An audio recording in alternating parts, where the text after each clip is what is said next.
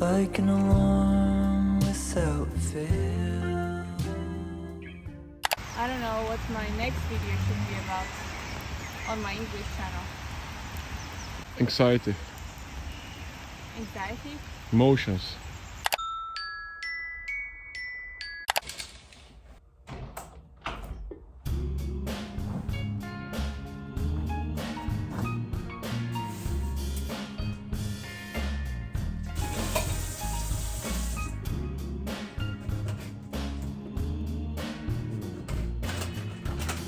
This is chia pudding, my favorite snack for the later.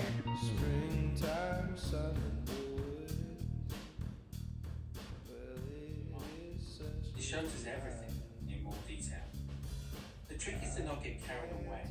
I think I finally woke up and I'm running a bit late. I'm not going to my main university today.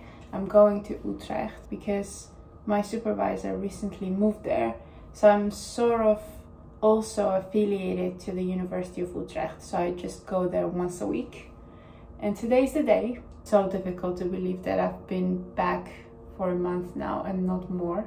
It feels like I've been back for half a year. And when I think of all the things that I did within this 1 month, that's remarkable, considering that I wasn't feeling great and I was tired all the time. There's something about Amsterdam, just makes me happy.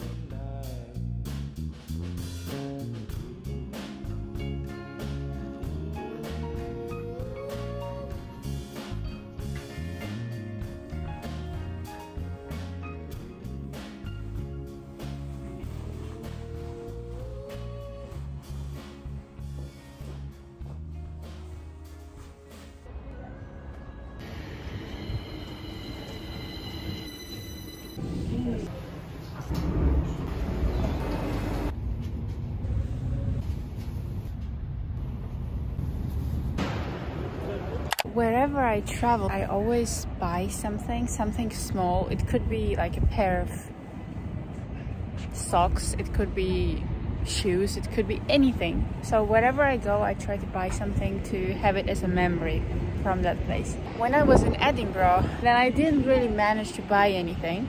And then just when I was leaving at the airport, I decided to buy a book. And I bought this one.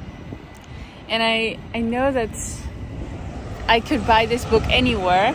I can also buy a pair of Adidas shoes anywhere, but this book will always be in my memories that I bought it in Edinburgh. So I was reading something else before and I finally finished that book. It was the worst book I've ever read, but I still enjoyed it. But I find the language in this book quite difficult, but it's a funny story. So I think once you get into it, it will be quite entertaining. Now I'm waiting for my tram to get to the university. And the weather seems amazing. Maybe today I can check out the botanical garden of the university. Wait, did I just miss this tram? No way. No, it just disappeared. There was no tram. Now it's just 4 minutes. Weird. I finally made it and I have a meeting in 10 minutes. So I have to prepare for that and answer 15 emails, I think.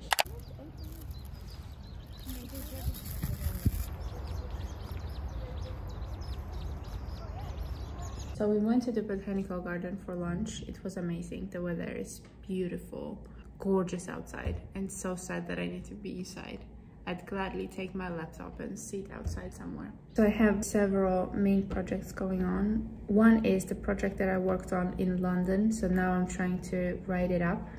I also have another side project that I developed with my friend. So I'm working on that a little bit to get some preliminary data to figure out how to continue from this point onward.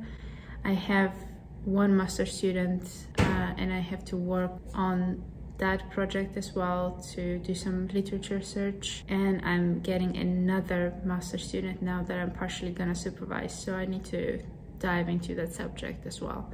So there's a lot of things to do actually today, and of course it's impossible to do everything today, but I will just start working on whatever I feel like right now.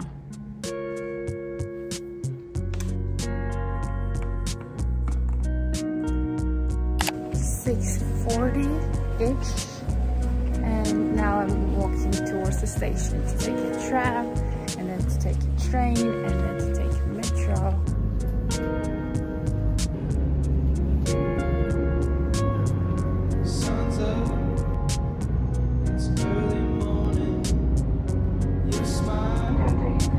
En we zijn dus juist gekomen vanaf station Amsterdam Centraal.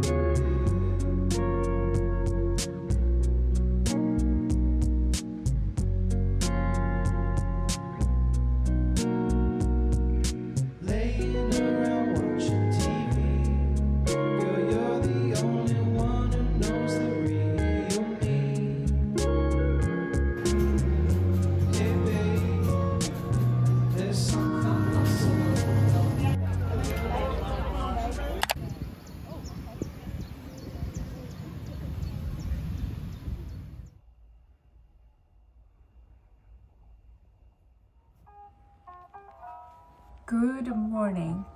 Today is Monday, and I don't know why, but I always like to record my vlogs on Monday, just like a fresh start of the week. It's like a new page. This week especially is quite nice because we have Thursday and Friday off, which means that I only have to work today, tomorrow, and on Wednesday. But I still might need to work on Friday because it's a long story. There is one conference about extracellular vesicles in Seattle, in Washington. I really wanted to go because we recently carried out one project about extracellular vesicles and we are trying to publish it now. And I submitted my abstract in December or November, I don't remember, last year. And I really wanted to go. And I got accepted for an oral presentation and I was really excited about it. And then I started applying for a visa. And you know, for the US visa, the waiting time for an interview was so long. The earliest appointment was after the conference. And I know a lot of people texted me that it's still possible to apply, and then if something becomes available, then you can go earlier. But I had no idea, and I was so stressed in London that I had no energy to deal with it. So several times when I checked, it was not possible, and the earliest appointment time was getting further and further. So then I gave up, and then, so instead my supervisor was gonna present on this conference, but she cannot travel now. We are still figuring it out if I can present it online or if I can record my talk. But I don't know how that's gonna happen, and I'm also not sure about the timing. But today, the only important thing that I have to do is to give a lecture, and it's around 3 p.m. today. And I don't know where exactly, so I have to figure that out. It's in another building. I gave this lecture last year, but I only did half of the lecture, and this year I'm going to do the full lecture. And I have my slides prepared, but I haven't practiced it. So I think today when I get to work, I have to practice my presentation first, and then probably I will do the rest of the things that I want to do today. And then at 3:30, the lecture is going to start, and it will last, I think, for 1 hour and 40 minutes. I'm gonna take you with me today. I'm gonna show you what my day is like. But I think today is gonna be quite chill because but maybe not, who knows. I need to tell you about one podcast episode that I discovered a few days ago and completely blew my mind. You know that I'm obsessed with the Diary of a CEO. So it's a podcast. If you haven't seen my previous vlogs, it's a podcast called The Diary of a CEO. And I found out about it when I lived in London. And since then I haven't missed a single episode, I think. A few days ago, I listened to this episode. I think it's called like New Research or Shocking Research about Glucose. So basically, it's an interview with a scientist, biochemist, who is an expert in glucose metabolism. And she also gives us a lot of tricks about how to eat so that we don't trigger these glucose spikes. And we eat everything that we wanted to eat, but how to reduce the sugar spike or how to flatten the curve. It's an amazing episode. I learned so much from it. I think I bored my boyfriend because I'm only talking about this, and I already started incorporating some of the hacks that I learned in this episode. I also have amazing news that I started my own podcast recently because I was so inspired with all these podcast episodes that I was watching. My free time is quite limited and making one video a week was already challenging, and now making one podcast on top of the vlogs is quite a lot, and I think I'm hitting the wall, but I really like it. These episodes that I recorded and edited recently, even though I have a microphone, but I haven't started using it to simplify it a bit, so the quality is not great, but the content and the process of recording and editing is really interesting, and I'm loving it so far. So I hope that my energy levels and my time management allows me to make more episodes. But today I thought that it was time to make a vlog, and especially to make a vlog for my English channel, because I think in the last 2 months I posted only 1 or 2 videos. I mean, nice parking, bro.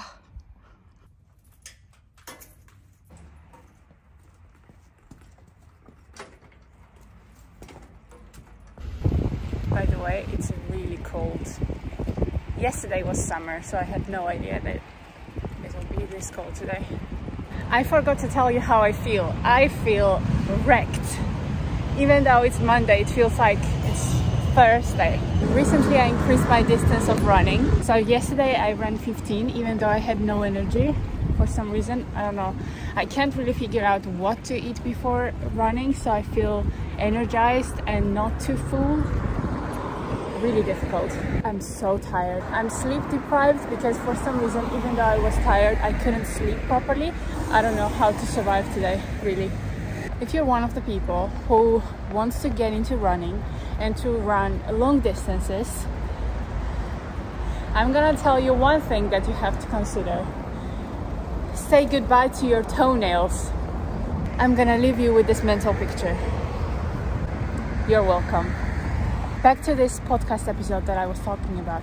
The name of this person that I'm referring to is Jessie, and she goes on Instagram as Glucose Goddess. We learn that we have to take care of our blood sugar only if we have diabetes or pre-diabetes.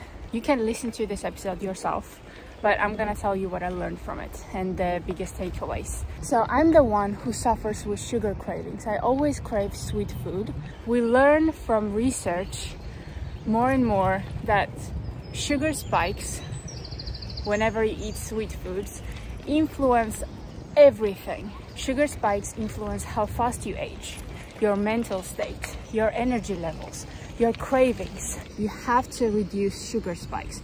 So what can one do to flatten the curve so that you are more energized, you don't get hungry faster, that you don't age as fast, you don't get wrinkles. I was listening to one episode from Huberman Lab. He had one guest who is a mental health expert, and he was talking about ketogenic diet and how he treats mental patients. So these are mental health patients that tried everything, all the treatments, and nothing worked. And then this person starts to treat them with diet and with, especially with reducing sugar intake. So ketogenic diet is really difficult to maintain. It's not sustainable for an average person if they don't have any underlying reasons to do it, because it's really tough. Like, you basically don't eat any carbs or very little. One of the things that I learned that completely blew my mind is that the order that you eat your food can reduce the sugar spike with up to 70%. So imagine a normal meal. You have your salad or some kind of veggies, you have carbs like rice or pasta, and you have your protein. It could be any source of protein, vegan, it could be chicken, it could be minced meat, whatever you feel comfortable with. So you have your salad, you have your protein and carbs. One way to go is to eat your pasta or carbs in general, then eat your protein and fat, and then eat your salad. And then the other way, the correct way to do it, is to eat your salad, then eat your protein and fat, and then eat carbs last. And the difference is huge. And I actually heard this first on TikTok. How crazy is that? So there's one guy on TikTok, I have no idea really what's his name, even though I am not diabetic, but I'm super interested in blood glucose and in general nutrition. I saw one video when this guy did this. So he changed the order of his food, even though the portion and the content was the same, and his blood sugar spike was way lower, or it wasn't really a spike, but it was a TikTok video, you know, so I didn't really take it seriously. And then I hear this in this podcast, and it's actually scientifically proven that the way you eat your food can have such a big difference on your metabolism. This is crazy, this is mind-blowing. So what we could do is to have a veggie starter. Whatever you eat, just eat your veggies first, raw or cooked. It will have a huge impact on everything. So just eat your veggies. Another thing that I don't feel really comfortable with is vinegar. So you have to dissolve 1 spoon of vinegar in a big glass of water and then drink it before you have your meal. So I'm not really a big fan of vinegar, so I don't know if I can do that. But if you are diabetic, if you are pre-diabetic, I think you should look into it. Especially if you are about to have like a really sweet thing, like a piece of cake or so, a glass of vinegar can really reduce the impact. And I really recommend checking her Instagram out, actually. She's amazing. I hate when this happens. I need to look at the bridge. I need to wait for 10 minutes now. No, 10 is an exaggeration, maybe 5 minutes. And then what I hate is that, so there's this traffic of cyclists, and then when it closes, actually, when you can cycle, people fall because it's a slope and some people can start cycling, and I've seen so many people falling over and injuring themselves.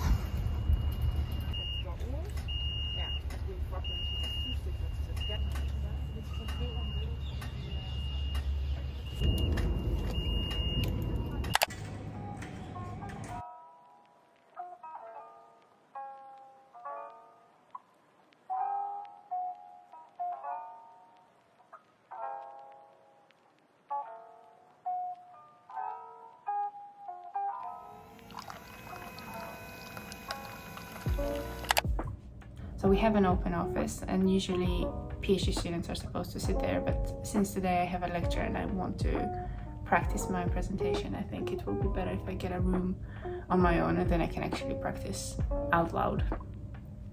And luckily this one is free. Time to work.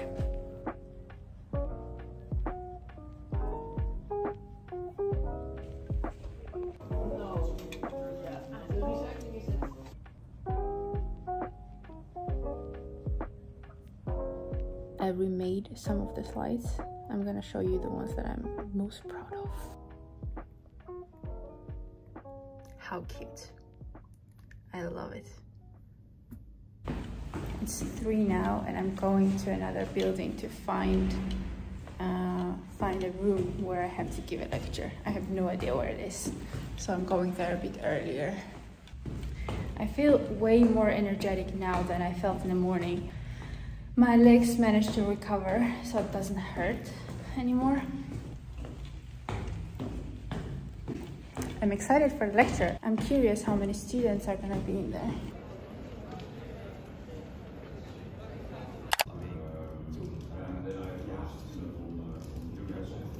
So it's like 5:30 now, I think, and I'm cycling home to warm up. And I need a cup of tea desperately.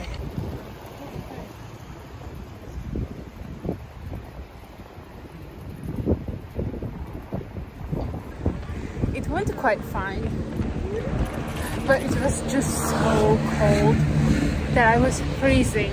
So I had 2 presentations, one in Menti and one in Google Slides, and switching those 2 are still such a hassle. I hate doing it, but it's still nice to keep students active, to keep them engaged. I have 2 goals today. One is to do some Pilates because I haven't been doing as much Pilates and yoga as I want to. And I also have a podcast episode to edit. And I really want to do the first draft today.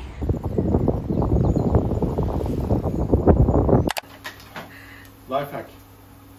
Dear YouTube, if you do this, it doesn't spill. What are you making? This is Monday food.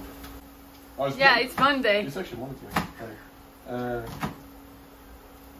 Yeah, mine's meat pasta. It's like muffin. Yeah, I'm making some salad, so we balance each other out. Veggies first. What did you eat at work today? Salad. I bought these flowers in Leiden 2 days ago, and when I came back to Amsterdam, they were really sad. They looked terrible. When was that? I think that was Saturday, so 2 days ago. And I thought that they died and they wouldn't survive, but they are looking definitely way better today than yesterday. So maybe there is some hope. What are we gonna watch now? Dopesick. We've been obsessed with Dopesick recently.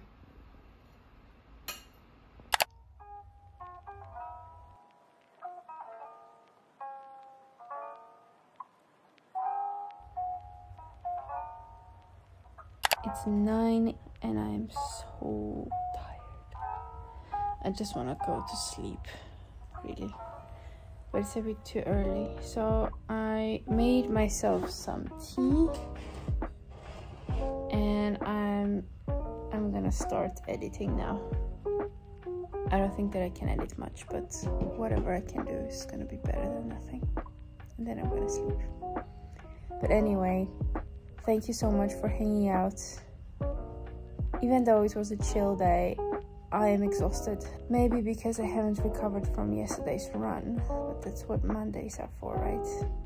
Who feels good on Mondays? But anyway, thanks for hanging out. Thanks for watching. And I hope you enjoyed this video. And I'm gonna see you next time, whenever the next video is gonna be.